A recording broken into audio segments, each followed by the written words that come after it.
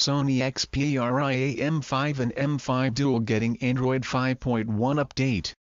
Sony has started rolling out the Android 5.1 Lollipop update to both Xperia M5 and M5 Dual smartphones. The update also includes Android security patch for the month of January.